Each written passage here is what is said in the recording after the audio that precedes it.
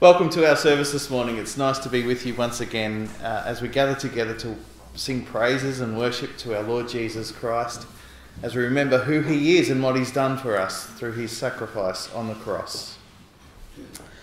Just by way of reminder, there is a library. If you're not aware of it, there's a library out in the vestry in the room off to my right here. And if you want to borrow books from that, there are some good books there. Please see Jackie and we'll be able to make that available to you. There are some good books. They do need to be read and you need to read them. So borrow them, use them. They will help you. They will encourage you. So please make use of that library. I don't think there are any other announcements from anyone. I don't think the elders have anything that we wanted to bring to your attention. We had a session meeting this week, which was that this week? Was that last? I'm losing track of the time. I think it was last week, yes. And that was very good. We do have presbytery this week. That's noted in the bulletin. So please be praying for us and for presbytery as we meet on Tuesday. So yes, please be in prayer for that. And also notice that all our fellowships are starting up again this week. So on the 14th, on Tuesday, we also are meeting for our Tuesday fellowship at 11 a.m. here, and it's a bring your own lunch. So if you want to join us, if you haven't been before, please come. It's a wonderful time of fellowship and learning as we gather around God's word, and our minds are expanded and we join in song. Please come, please join us. And also next Sunday we'll be starting up our Bible study at 6 p.m. Here in the vestry. So please put that one in your diaries as well. We'd love to see you there for that as well. That's everything by way of announcements. We're going to open, and I'm going to read from Psalm 111. I'm going to read the whole of the psalm. I thought it was very helpful. So it's Psalm 111, and this is what it says as we prepare our hearts and minds to give praise and thanks to our God. It says this: Praise the Lord. I will give thanks to the Lord with my whole heart in the company of the upright in the congregation. Great are the works of the Lord, studied by all who delight in them. Full of splendour and majesty is his work, and his righteousness endures forever. He has caused his wondrous works to be remembered. The Lord is gracious and merciful. He provides food for those who fear him. He remembers his covenant forever. He has shown his people the power of his works in giving them the inheritance of the nations. The works of his hands are faithful and just. All his precepts are trustworthy. They are established forever and ever, to be performed with faithfulness and uprightness. He sent redemption to his people. He has commanded his covenant forever. Holy and awesome is his name. The fear of the Lord is the beginning of wisdom. All those who practice it have a good understanding. His praise endures forever. Well, isn't it right and proper then to praise and glorify our God? Well, we're going to do that now as we sing from Rejoice number 70, Praise My Soul, the King of Heaven. Rejoice number 70, Praise My Soul, the King of Heaven.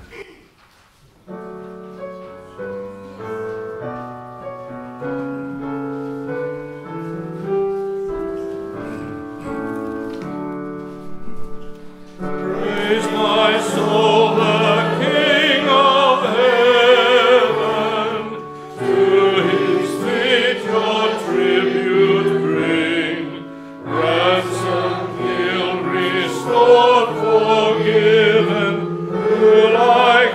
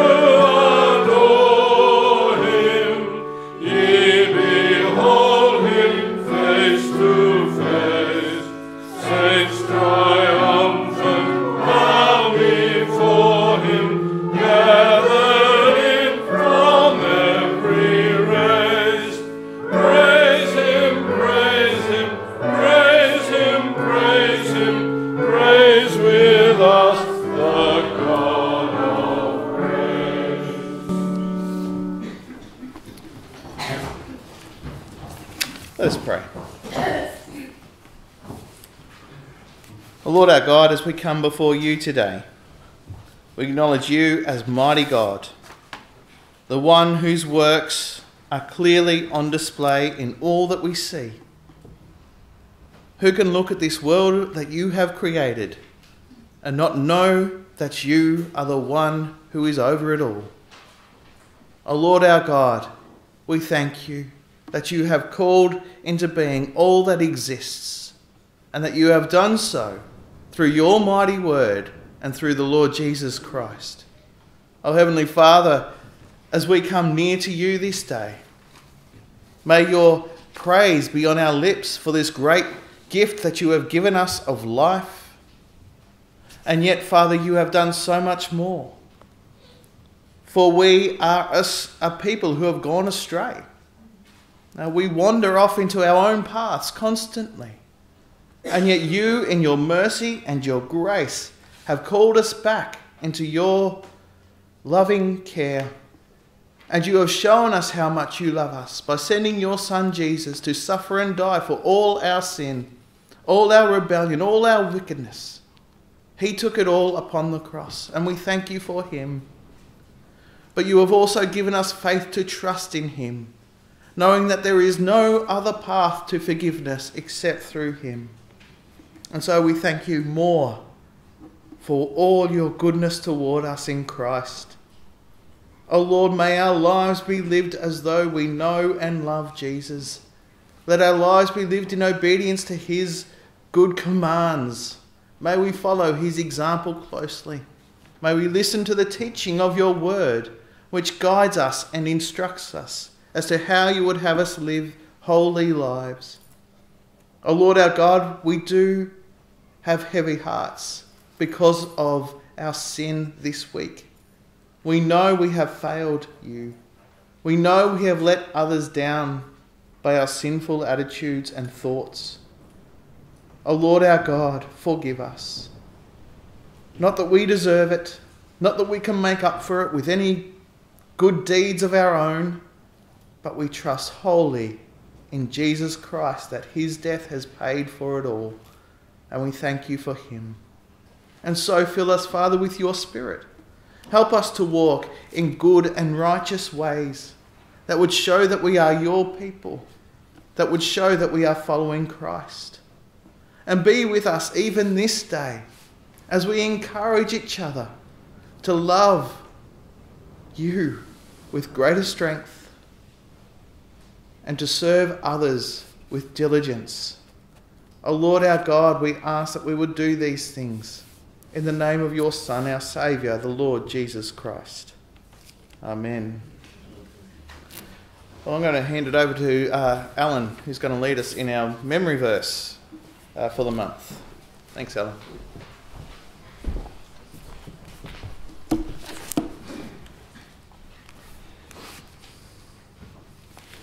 Can I explain two things about the memory verse? We picked these verses because we think that they are very good to have in our minds. And some of you have spoken to us about the fact that at particular experiences you've been through, sometimes it's these verses that have meant so much for you and been such a help. Secondly, they give us a chance to explain further certain teaching of the Bible, and I'm going to try and do that today, especially in reference to what John's Gospel here says about signs and wonders that Jesus did. Let us say together then, John chapter 20, verses 30 and 31. Now Jesus did many other signs in the presence of his disciples, which are not written in this book, but these are written so that you may believe that Jesus is the Christ, the Son of God, and that by believing you might have life in his name. John chapter 20, verses 30 and 31. Like many other parts of the New Testament, you can't explain them without looking back to the Old Testament. There was a famous bishop in the 4th century AD, Augustine of Hippo in North Africa, and he had a little phrase that we've borrowed into English. He said it in rhyming Latin, but we've got it in English. comparing the Old and New Testaments, what he said was, the new is in the old concealed, the old is in the new revealed. Now, that's very, very good. Let me repeat it. The new is in the old concealed, the old is in the new revealed. All right, we come here to this word signs. You only have to look back to the Old Testament, to the time of Exodus, and you'll find that there are many references to signs and wonders. Remember when Moses was trying to persuade Pharaoh to let the children of Israel go out of Egypt? He did signs, or God did signs and wonders. In Hebrew, the word for wonder is only used of things that God alone can do. That is, we use the word wonderful or wondrous in a very debased way. You can tell me of a wonderful birthday weekend you had, and I'll say, "Oh, how wonderful!" But other people have birthdays too, and it can be wonderful. But when the Old Testament uses the word wonderful, it's dealing with something that no man could do, only God could do it. And those were the signs and wonders, the plagues in Egypt that we have there. They were intended to so press upon Pharaoh that he'd say, "Oh yes, you people can go. You can leave." So the signs were intended to impel someone to action. Now, isn't it striking that we not only have them with the Exodus, but we have them in the Gospels as well? Jesus did many signs. And why were they given? They were given in order to impel people to believe in him. To say to them, "Look at this one who did that. Is he not Jesus, the Son of God? Should we not believe in him that we may have life?" Don't just think of the miracles in the Gospels as showing us that God was kind or that God was good, because the signs also served another purpose. They were signposts. They directed attention to things that Jesus was going to do, and especially to the fact that he was going to die upon the cross, and he was going to be the one who would conquer all the forces of darkness. He'd conquer all that came against us and compelled us in our sinfulness. They were signposts to the death of the Lord Jesus. So when we read the Gospels and we read that Jesus healed a man, or he even raised a man from the dead, don't just think that that was showing God was so good and kind, but they are pointing to the fact that here was the Saviour who would come to give himself. He was the one who was going to conquer all the powers of darkness, as Paul speaks of in Colossians. And what was the purpose of them? Two things. They were to show us that Jesus was indeed the Messiah, the Son of God, and that believing you might have life in his name. Like many things in the Bible, the miracles that we have recorded in the Gospel are not there just to satisfy our curiosity.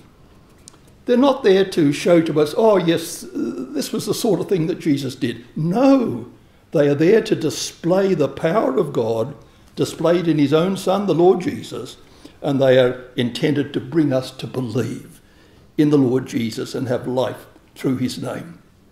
So that's what the purpose of these signs were, and this is what this verse from John 20 reminds us of. It is, as it were, it re-echoes what is said in the opening chapter of John that Brett has started to speak on last week in his sermon and continues today. They come at the very end and echo the same story. So let us say again this verse, John chapter 20, verses 30 and 31. Now Jesus did many other signs in the presence of the disciples, which are not written in this book, but these are written so that you may believe that Jesus is the Christ, the Son of God, and that by believing you might have life in his name. Verses 30 and 31.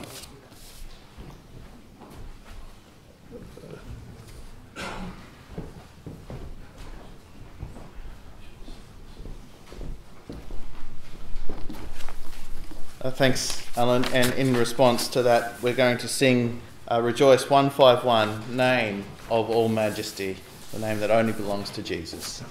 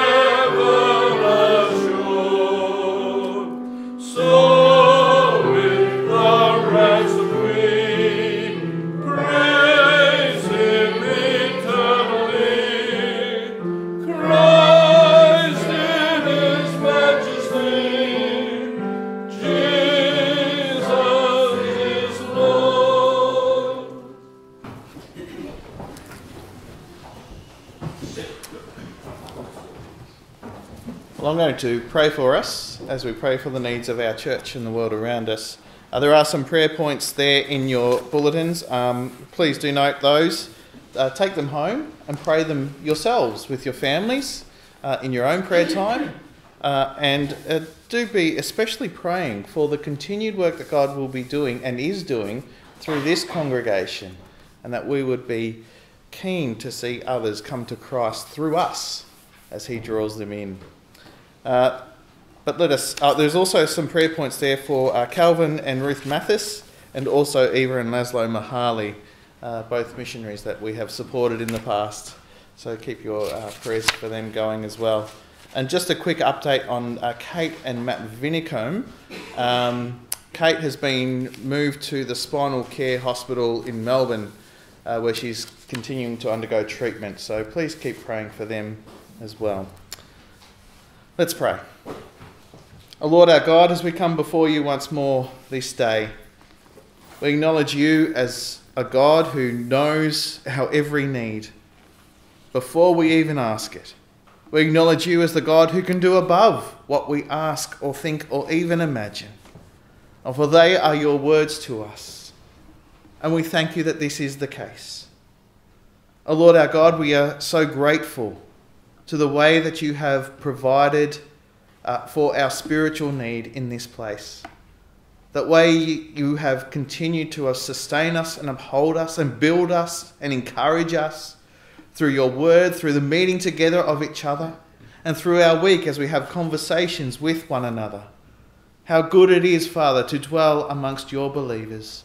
How good it is to be together where we can get a taste of what the heavenly glory will be like when we are all gathered before the throne of your grace, singing praises to your name. O Lord our God, we do pray for those who are struggling with illness, those who are unwell. We ask, God, that you would bring your blessing upon them, that you would, by your grace, heal them if that is your will. But we also pray, Father, that they will remain steadfast and strong in the faith, that they will see this as a time where they are built up and encouraged to keep trusting in the Lord Jesus Christ and cast all their care upon you. And may they even bear witness to the Lord Jesus Christ, even in their ill state. Heavenly Father, we pray for others who can't be with us, who have been in the past, and yet perhaps because of age or illness, they cannot be here with us any longer. We ask that we would be mindful of them, that we would be those who love and care for them and reach out to them, and let them know that they are remembered and they are loved. O Lord our God, may this be a task that you lay on each of us, that we would be there to care for one another, as you teach us in your word we should. We pray, Father, for those who are grieving the loss of loved ones, and we know that there are many. O Lord our God, would you wrap your arms of care and support around them? And once more, that if we can be of any assistance to the grieving process, use us as you will. Help us to bear witness to Jesus in all that we say and do for one another. We do pray, Father, that you would continue to be with those churches in the Presbyterian Church around the state who are currently vacant. And I do particularly remember Wangaratta. And I pray that you would continue to bless that congregation, help it to grow and change, help them to make good and wise decisions as they look to the future, and provide for them a pastor who will lead them and guide them. We also pray, Father, for the raising up of elders in our churches throughout the state of Victoria, men who know and love your word, who are competent in it to be able to teach, who show good character and are growing in holiness and sanctification. O Lord our God, raise them up, even amongst this congregation, but amongst others as well, that there might be a strong band of elders in our churches to help lead and guide your church. O Lord our God, we pray that you will continue to bless our congregation. Help us to go out and equip and train others to share the word of God, even as we share the word of God with others. That people might come to faith in the Lord Jesus Christ. That this church would be established as a place where Jesus is known and proclaimed and where your glory shines. Oh, may we be that people. May we be such a people that through us, people will see Jesus Christ himself and come to know him and trust him and live for him. Oh, Heavenly Father, we do pray that you will continue to watch over and care for each of your churches in the world. We pray for those overseas who are doing it hard, for our brothers and sisters who are persecuted, particularly those in India, but we also think of those in China and parts of the Middle East where there is persecution, Myanmar, so many places around the world where your people cannot meet safely. O Lord our God, would you be with them? Would you keep them steadfast in their faith? Would you work in the hearts of their persecutors to even turn them to Jesus Christ, that they might see the foolishness of what they are doing? O Lord our God, we pray not only for these, but for those who are going into different places around the world to share your word. We do think of particularly Calvin and Ruth Mathis and Eva and Laszlo Mahali. And we ask that you will continue to be with each of these as they continue to share your word in the work that they are doing. We pray that it would go out far and wide, and that there would be many coming to faith because of the work that they are doing. We ask, God, that you would give them rest when they need it, but that you would keep them diligent in serving you as they serve the places where you have sent them and the people you have sent them to. Lord our God, we ask all these things in the name of our Saviour, the Lord Jesus Christ. Amen. Let's sing again. This time I'm going to sing number 592 in Rejoice. Who can cheer the heart like Jesus?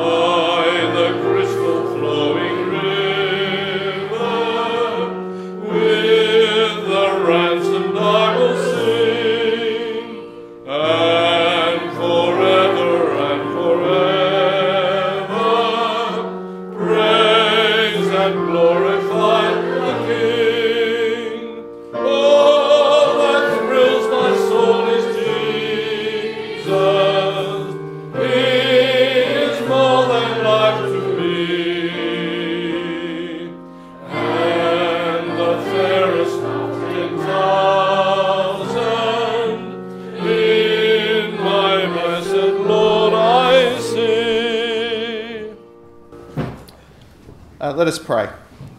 O Lord our God, we do thank you and praise you that you are a God of greatness, of grace and of goodness. And in your grace you have seen fit to supply our every need. And you supply the need of this congregation so generously. And we thank you for it. We ask, Father, that you will continue to use these gifts to expand the work of your kingdom here in this place. But more than that, Father, use our very lives to bring honour to Christ, to speak of Christ and to live for Christ in all that we say and all that we do. For we owe our very lives to you, our great God and Saviour. We ask these things in Jesus' name. Amen.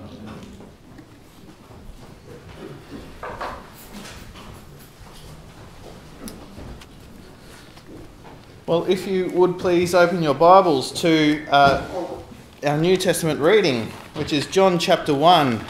I'm going to be reading from verse 1 through to verse 18. And now if you have your pew Bibles there, that's found on page 1053 of the pew Bibles.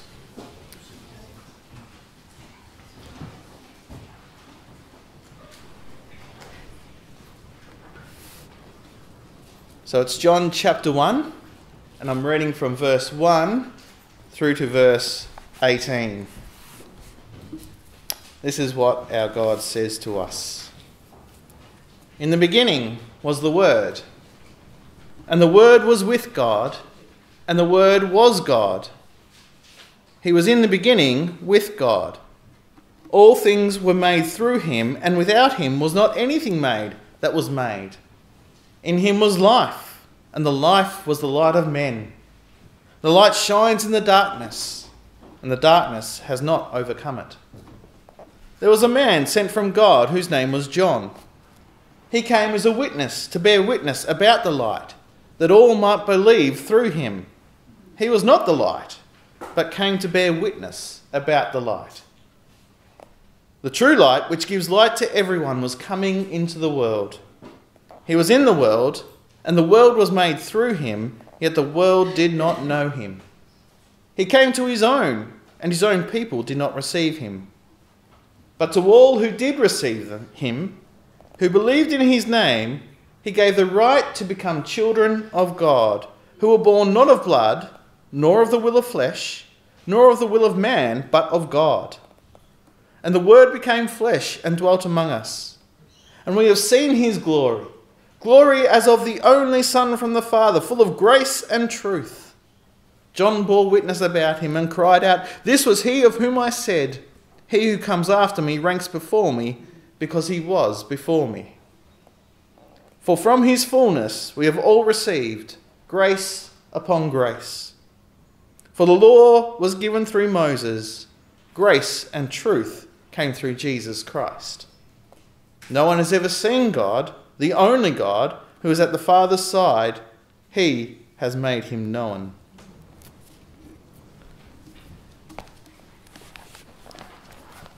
Well, keep your Bibles open there at John 1. We're going to be exploring verses 6 to 18.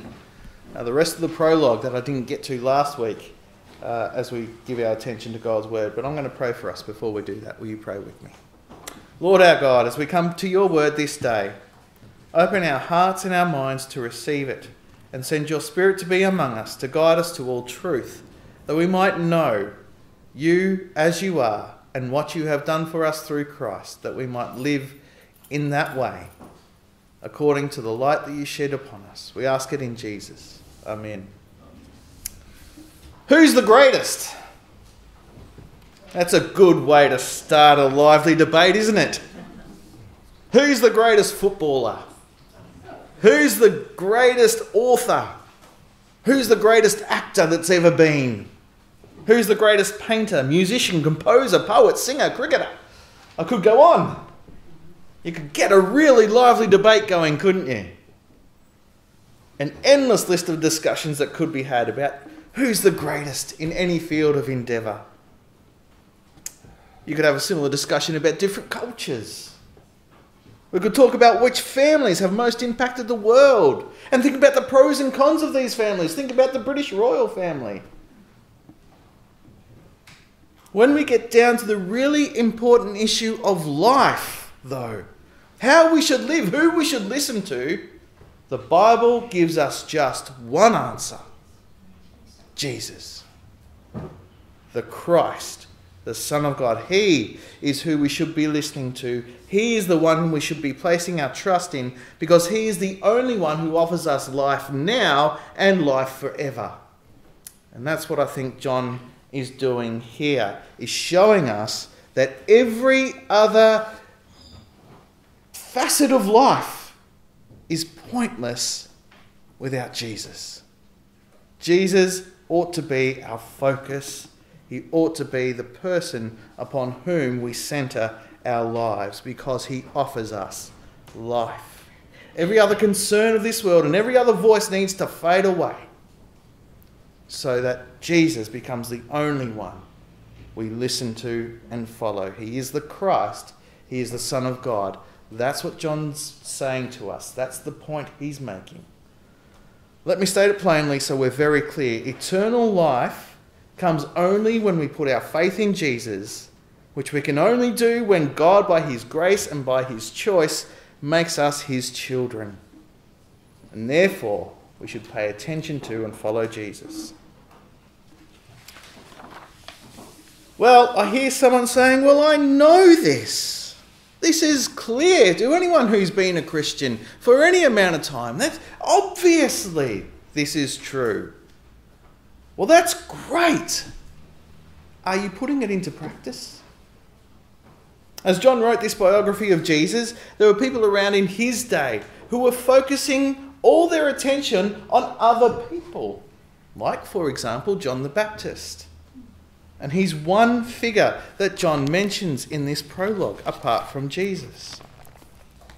And believe it or not, there are still groups today, mostly situated in Iraq, who still focus their attention on John the Baptist. Even in Jesus' estimation, John was a good man. If you look at Matthew 11 and Luke 7, Jesus says, he says it so plainly, among those born of women, there is none greater than John the Baptist. John the Baptist was good. Why was he so good? Well, John tells us he was sent by God. He was sent by God. He's an amazing man. He's a blessed man. According to what Luke tells us, when Gabriel announced to John's father, Zechariah, that this man was to be born of Elizabeth, Gabriel said to Zechariah that his son would be filled with the Holy Spirit even from his mother's womb. What a remarkable man. What a remarkable blessing. John, sent by God to prophesy for God, to be a fulfillment of God's prophecy, as we'll find out later in John 1 verse 23. But the most important work that John the Baptist is going to do is to be a witness to Jesus. The most important work that John the Baptist will do will be to point people to Jesus Christ. And that's what John the Baptist did. Have a look down at verse 15. John bore witness about Jesus, the Word that had become flesh. This was he of whom I said, says John the Baptist, he who comes after me ranks before me because he was before me. John's whole message was, don't look at me, look to him. Look to Jesus, who is the Christ, the Son of God. That was John the Baptist's message. That's what his job. He didn't come to make himself known or to talk about himself. He came to prepare the way for Jesus, who was to come, to tell us who Jesus was.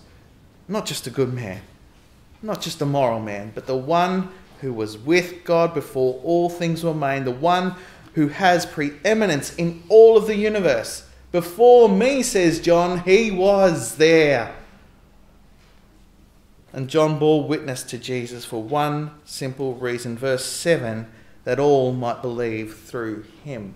The whole purpose of John the Baptist's mission in pointing people to Jesus was so that they would believe in Jesus, that he was the Son of God, sent from God, that he is the one to take away the sin of the world. We also see what John, our author, says about John the Baptist, that he was not the light. John, our author, is very clear about that. John the Baptist was not the light coming into the world. He was not the Christ. He was not the Word made flesh. And we see more of John declaring that later in chapter 1. He doesn't want us to be in any confusion. John the Baptist was a man unlike any other in all the generations of God's people. But he was not the Christ. He was still a man, and his job was to point us to Christ. Why? Because John the Baptist cannot save anyone. John the Baptist cannot save us. And that leads us to a broader principle. No other man but Christ can save us. Jesus is the only one who can offer us reconciliation with God, new life with God, eternal life with God. Now, I know I might be stating something that's obvious to many of us, something that many of us already know. But I ask again, do you live your life as though you know this to be true? I've seen good people who have known Jesus Christ and who have been wonderful Christian people wax eloquently about Queen Elizabeth II and how wonderful she was and what a great example she was, to the point that they talked more about Queen Elizabeth than they talked about Jesus Christ. I've heard good people in Christian churches decry that unless you vote a certain way, you cannot be a Christian. I've heard that. I've seen that. I've been on the receiving end of it. I've heard others in churches say, well, I measure everything I hear by, and then they give the name of their favourite preacher or pastor. Don't measure what you hear by your favourite preacher and pastor. In fact, I don't even want you to listen to me, except if what I am saying points you to the Word of God, which points you to Jesus Christ. Don't measure what you hear by your favourite political party, your favourite preacher, your favourite person in the media. Measure everything by who Jesus Christ is. Measure everything by the Word of God. Listen to what Jesus says. Make him your teacher. Make him your master. Make him your Lord. Follow him. Don't put your hope in any other man. No other man can save you. No other man can save you. No other person can save you. Don't be misled by others. Follow Jesus. Only he can bring life, forgiveness, and reconciliation.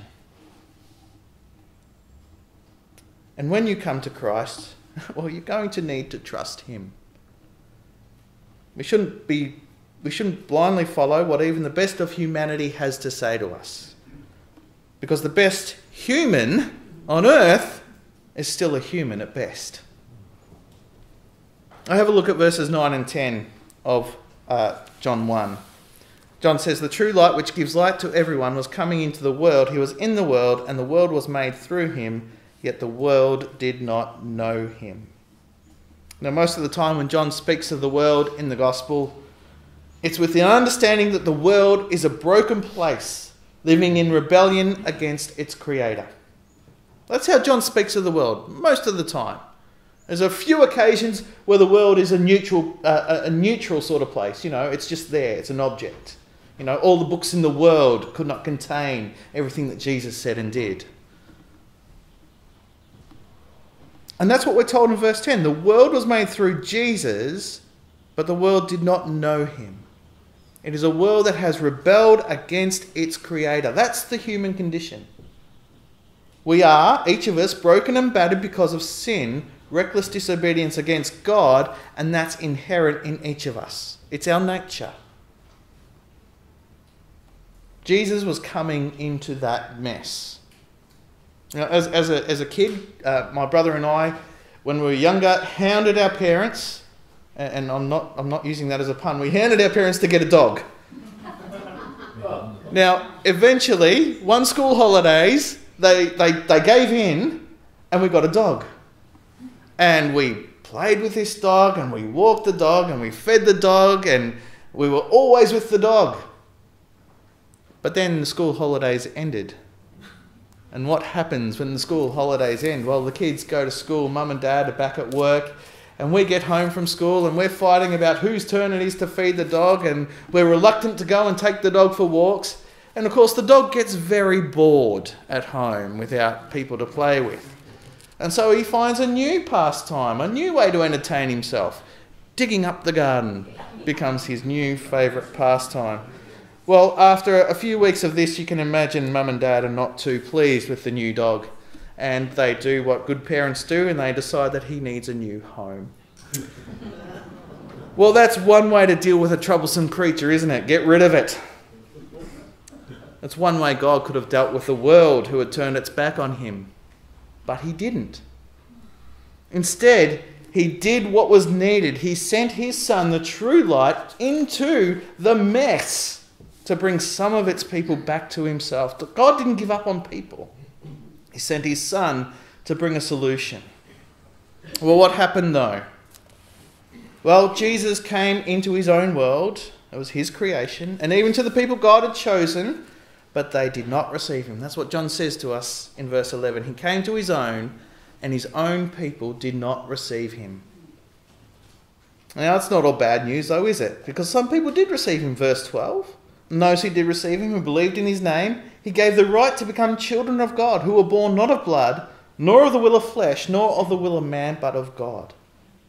So what does this tell us about how to become children of God? Better still, what is this saying to us about where you cannot place your trust?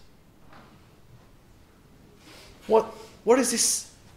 Well, let me look at it in this way. First, it says those who received Jesus and became children of God, they were born not of blood.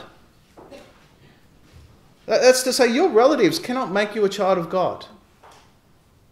You might have parents or might have had parents who were strong believers in the Lord Jesus Christ and brought you up, understanding and knowing him. But being born to those parents does not make you a child of God.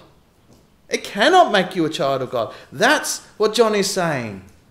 You cannot become a child of God simply by being born into the right family. That's not how it happens. Your parents might be able to point you to Jesus, show who he is and what he's done, but being born to that family, who are both believers, cannot make you a child of God. But we also see that children of God are born not of the will of the flesh. The good desires of your parents cannot save you, nor could being in the right community save you. There is nothing about being in church that can save you. I and the elders can meet with you weekly, daily, and teach you and exhort you with all the power of our knowledge, and yet we cannot guarantee your salvation. We cannot save you. You can come to church week by week and hear about Jesus, but at the end of the day, coming along to church cannot save you. You can read the word daily and study it. You can pray often, and still that cannot save you. These are all good things. They might lead to your salvation. They're great. Do them. But of themselves, they cannot save you. And third, we are told that those who received Jesus and became children of God were born not of the will of man. I wonder if anyone's heard of the name Jeff Bezos. Do you know that name? He started a company in a rented garage selling books over the internet. He now owns Amazon, which I'm sure many of us have heard about, one of the most well-respected and top-earning companies in the world. He had a drive and a passion to make his business a success. He worked hard. He had sheer determination. That kind of attitude is not going to help you with salvation. Determined to be saved cannot help you with salvation. A desire to be saved is a good thing, and hopefully that leads you to understand how salvation comes. But a desire itself and willpower cannot save you. Now, what we need is the light of the Word who became flesh. We need to trust in who Jesus is, that he is the Christ, the Son of God, and that by his death and resurrection he has won new life with God as our Father. Well, how does that happen?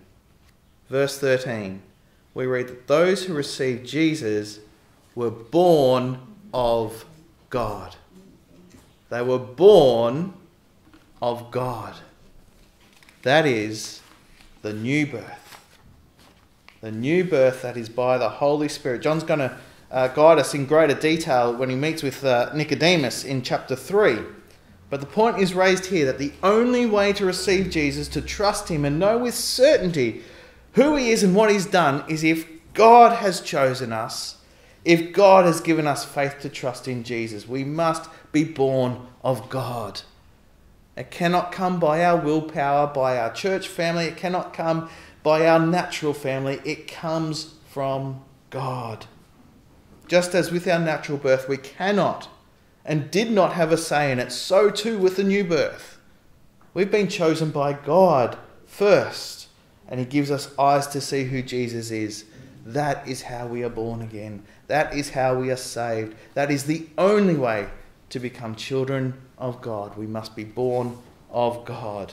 And all of this is by the grace of God, as all things always have been. It's a gift to the world, a world in rebellion against God, that God sent his Son into the world. It was a gift to John and the other disciples that they were able to see who Jesus was, a man in whom the glory of God was on display, in whom the grace of God was on display, and through whom the truth of God was seen and known. That's what John says, doesn't he? We beheld his glory, the glory as of the only Son from the Father, full of grace and truth. Verse 14. And grace is just that. It is a gift given to someone, and in this case, people who don't deserve it. Jesus came to the world as God's grace to us, to make God known to us, that through him we might have our relationship with God restored, our life with God secured for all eternity. So then do we ask the question, well, was God's grace not in the world before Jesus came? Is that what John's saying? No, he's not. There was grace through the law of Moses. John even says the law was given through Moses. It was a gift. The law was a gift. It was the way by which God had shown his people how they should relate to him, how they should relate to each other. It was gracious because within the law of Moses, there was a way to atone for messing it up. The sacrificial system was a gift of grace to call people to himself. And of all the nations in the earth, he chose one to be his people. That was grace. But the grace of God that comes to us through Jesus Christ is even greater. For while God had a tabernacle, a physical tent in the midst of his people in the days of Moses, signifying his presence among them, the Son of God, Jesus Christ, came and lived among his people as a man. The Word became flesh and dwelt among us, tabernacled among us. Jesus is the very image of the tabernacle of God with his people, in the midst of his people. That's who Jesus was. And as he came and dwelt among us, he showed us the glory of God in his words, his actions, and most clearly in his resurrection. Jesus showed us that he was more than just another man. This was God in the flesh. The grace of God to us through Jesus is greater than the law, because the law was delivered through Moses, but in Jesus we hear the very words of the Son of God. Jesus is not an intermediary, or not just an intermediary. He is God. His words are the words of our God. John's going to explain this again when you get to chapter 12. Jesus says, I have not spoken on my own authority, but the Father who sent me has himself given me a commandment, what to say and what to speak. What I say, therefore, I say as the Father told me. These are the words of God that come from Jesus, not his own words. Further still, the grace that comes through Jesus is greater than that through the law. For in the law, whilst we may have the words of God, in Jesus, God is made known to us in a very real and personal way. Through his life, through his death, through his resurrection, we get to know God's love for his people. We get to know God's truth. We get to know God's mercy. We get to know God's justice. We get to know God's holiness. We get to know, above all other things, God's grace. In verse 16, John says, for from his fullness we have all received grace upon grace. And what I think John is declaring here, that God's grace was known in the world before Jesus came. But in Jesus, it was greater. In Christ we see God's grace to us in a more abundant way, in a clearer way, in a personal way especially for those who know and trust in him. It is a gift to us. And if you have received this gift, it's because God's chosen you to be born again. It's because God has chosen you to trust in Jesus for the forgiveness of your sin.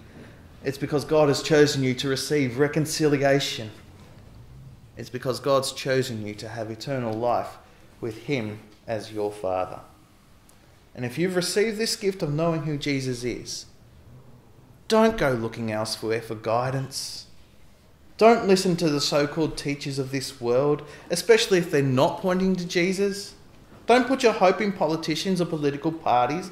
Don't lay up your hope in preachers or pastors. Don't trust in your family, your culture. Don't even trust in yourself. Keep your trust firmly and only in Christ. And live your life showing that that trust is firmly and only in Jesus Christ. Trust in him, not only for eternal life, but for every day of your life. Eternal life comes only when we put our faith and trust in Jesus, which we can only do when God, by his grace and his choice, makes us his children. So we need to pay attention and follow Jesus, and only Jesus will do. I'm going to pray for us. Lord our God, we thank you and praise you for your word to us. We ask that you would help us to have Jesus as our Saviour. And if there is anyone here this day, Father, who does not yet know him as such, work in their hearts and minds today. By your Spirit, call them to yourself, that they too might be born again and come to know and trust in Jesus as Saviour. And help us, Father, to live with him as our Lord and Saviour as well, that we would not put our hope in other things or other people, but have our hope firmly and only held fast in Jesus Christ. We ask your Spirit's help to do this, for we ask it all in Jesus' name. Amen. Well, let's sing once more from your songbooks. It's number 13, In Christ Alone.